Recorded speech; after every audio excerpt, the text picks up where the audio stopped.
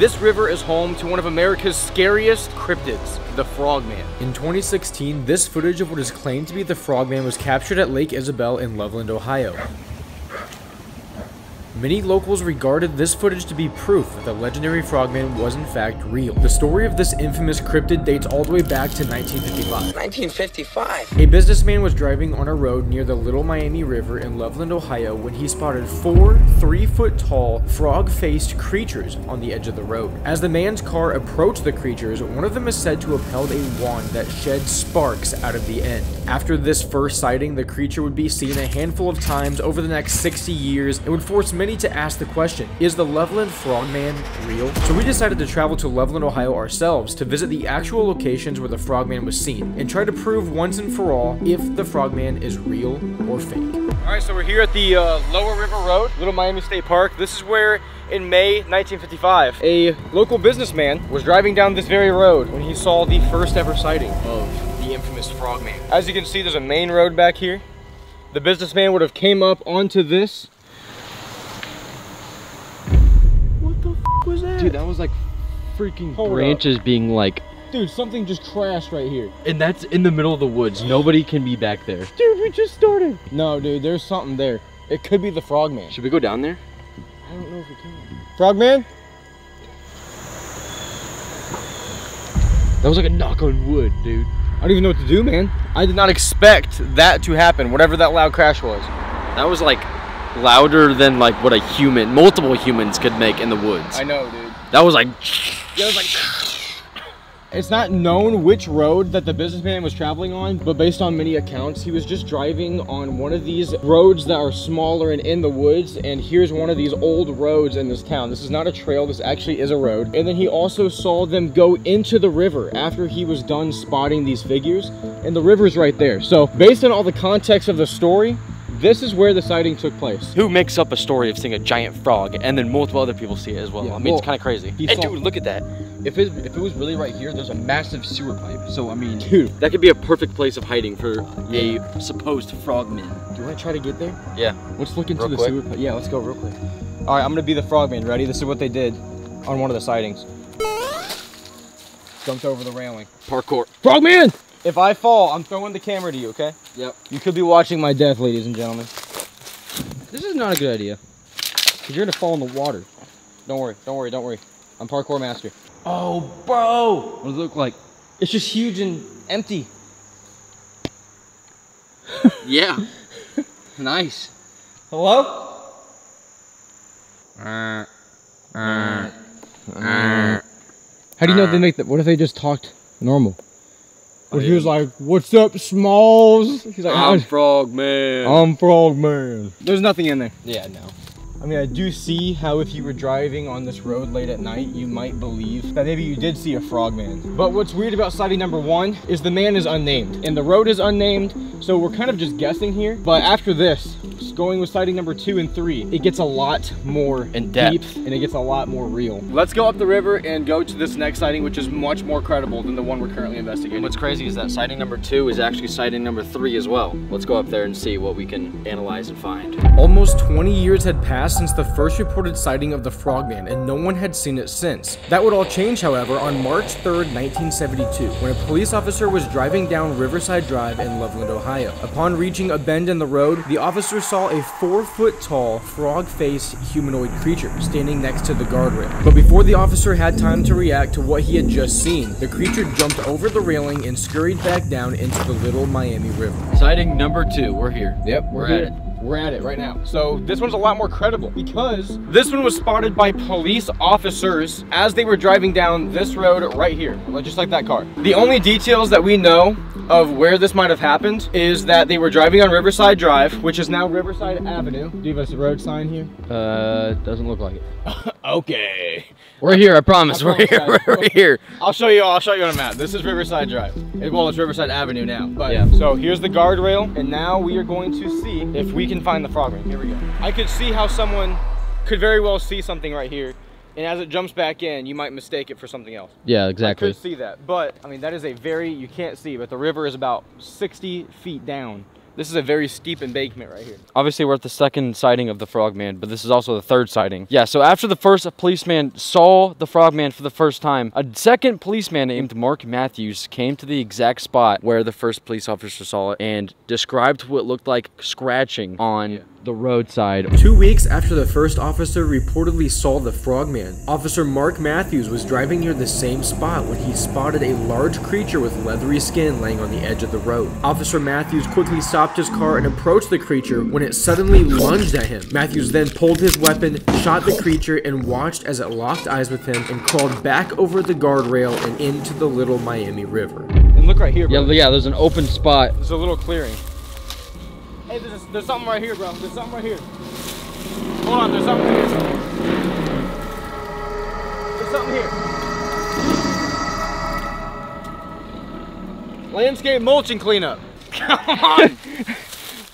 Dude, I actually almost fell backwards. Jesus Christ. Oh yeah, we should look for scratch marks, even though this is probably not the same railing as 73. Later on, Mark Matthews, actually, they asked him about his encounter, and he actually changed his story. He changed his story from the original one that he put into the police records, and changed it to, no, all I saw, whoa, whoa, whoa. Look at this. Okay, what would actually, there's some over here too. What the How could you actually do that? Yeah, okay, yeah, for like, real. Look, if I try to bend that, it's not moving. All jokes aside, that is 1/8 inch thick metal. There's that. Dude, look. And it's in one spot. If this was like a 3 foot tall frogman and I'm right here, right? I see a car and and these things are said to be strong too. If I jump over and I go, gah, yeah, it could rip it. If it just jumped over it like this and went, like that's just metal. This might be evidence of the Frogman. It's not definite proof, but it is interesting. It is very interesting when you consider how tough this metal is and how deep and cut that metal is on this railing. So spot 2 and 3, dude, that is kind of crazy. I didn't expect to find any evidence in this video whatsoever, but we actually might have found something kind of insane. The next spot that we're going to be going to has the first and only documented physical proof of the Frogman. It's time to go to the 4th sighting in the Frogman lore. Here we go. All right, let's do it. Okay, we've now made it to stop number 4. Now, this is the big stop of this video. This is the only Frogman sighting out of the 4 sightings that has actual video and picture proof, and it was taken right here. This is Lake Isabel. We're just south of Loveland, but we're gonna go down and see if anybody has anything to say about the Frogman. Yep. So as we come down, we're also gonna be trying to look for exactly where this footage might have been taken from. If you look right here, there's some leaves in the corner, and you can see the ripples are all coming this way. So I could assume that the shoreline's like this, and there might be some leaves right here. And it definitely looks like it's from a higher vantage point because they're kind of looking down at it. Dude, what if... Come here, man. Come here. Look, I mean... That looks pretty close. I think this might actually be the spot where this footage was taken, dude. I think we know our spot for when the sun sets, but on the way back, let's see if any of these locals know anything about the Frogman. Okay. Movie or what? Yeah, we're making a video. We're making a documentary about the Frogman. Oh, okay. Have you heard about the Frogman? Yeah, Yeah. I heard it. Have you seen him or anything, or heard anything? I heard it, just heard it. Well, there we go. People in the town know about the Loveland lore. Hey, we're making a documentary about the Loveland Frogman, and we're just kind of we're asking around to see who all has heard of it and what they think about it. I've heard of it. Nothing though. Yeah? Yeah? You guys think it's real? Yeah. Our mayor thought it was real. Really? Probably about 10 years ago, we had a party, and he came as the Loveland Frogman. Really? The mayor did? Yes. That's awesome. We're gonna see if we Encounter something. encounter something. We'll be here all night, so if you do, send him our way. Okay, sounds good. Awesome. Thank you. We're not afraid. Well, there we go. Double confirmation, 2 out of 2 of people who know about the Loveland lore. Frogman seems like a cool guy, I gotta be honest. Hold on. There was a cop back in the day.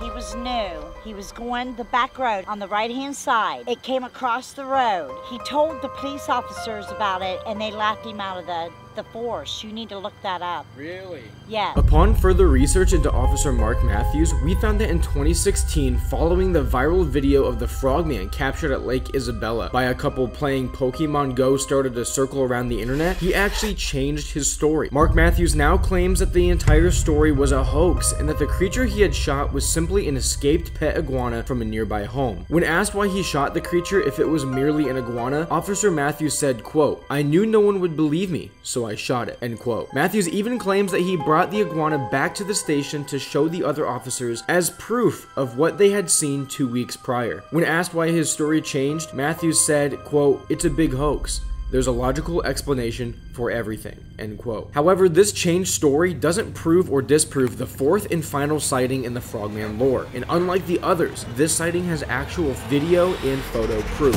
So once the sun set, we went to try to capture our own footage of the Loveland Frogman. Here we are. There's the branches and the trees in the thing. And then maybe the frogman was right there in the water. This could be the spot where they filmed. You got the leaves, got the fishing poles. So that's the image.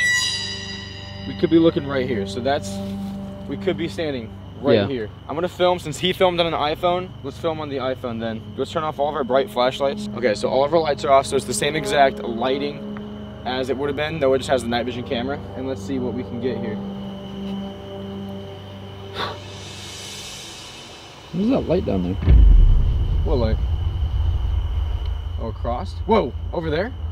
Yeah, it just went away. Yeah, it's gone. What was it? I don't know. I tried to zoom in on it. Did you get it on camera? Yeah. Okay, that was weird. Okay, I'm gonna film. All right, we are rolling. Frogman. There was a bright light over there and it's gone, dude. Yeah, I saw it. I got it on video too. Literally got that on video. There's no one over there. No. There's no one over there. Well, if I'm filming here long enough, I'm not seeing anything except for when I pan over there, and I am seeing lights over there. Now, whether or not that would be, I don't think that would be mistaken as the Frogman though, just because it was in the water. It was super close. Also, if we were this close to the water though, and it was 3 to 4 foot tall, you'd think you'd be poking out of the water more. I don't believe it was a hoax. I really don't. It doesn't seem like it would be, but, oh, light. It's on again. Can you see it? Yeah, I'm zoomed in. What is it? I have no idea. It's not moving at all. Whoa! Oh, no. What? There's people over there. Yeah, I can see them clearly. Okay. Well, that'll debunk that then. Debunked. But we tried to capture it. There's no frogman here. That's where it would have been. What the? What just kablunked? Dude, it was all the way out there. Okay, let's go see if we see ripples. What was that kablunk? What the? Okay. Hold on. There are people fishing, but that was... I don't know. I'm not a fisher guy. Here's the problem, right? There's a lot of people out here. Whoa, what's out in the water? Look at the water. It's glowing. What is that? What? Here, look, zoom in. It's in the water. Right there. Wait. See it? It's in the water. Look, it's flashing. Look. There's a car next to it. Dude, it's not across the... There's people over there. It's in the water. What is it? Look at it. There's a person. What is it? Is it a boat? It's just a lantern, I guess. I don't see any frogmen today. I just see a lot of people. No frogman lore found today. We have one piece of evidence. Could be. That's the only bit. So, guys, so comment down below. Is the Loveland Frogman real or fake? Did we find proof? Let us know what you think. And guys, for the time being, I'm Jake. I'm Noah. And we are the Spirit Stalkers. If you want to see another crazy cryptid video, go watch this video right here where we went to West Virginia to look for the Flatwoods Monster.